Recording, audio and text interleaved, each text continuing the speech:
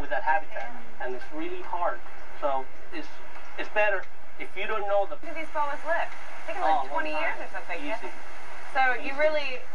Getting a pet is exciting, but you have to be a responsible pet owner. You have to research what you're getting, and you have to know that it's going to be 20 years in some cases that you're going to have this pet. You have to afford to feed a pet this size, and I'm sure that factors in too. Once they get this size, it's probably expensive to feed them. That's how you feed about a rabbit a week. Yeah. You make them out. You got kids who feed that you want to feed a boy, you want to feed your kid. So make a great pet. And if you feel them right now, you can feel the power in that tail, how it wrap around you, okay? So imagine that around the neck, when they go small child. Imagine this thing. You see me with gloves. That's because nobody in the right mind want to get bit by a Nile monitor. Don't get me wrong. I'm not saying they're all aggressive. Some people have them as pets, and they're happy with their pet.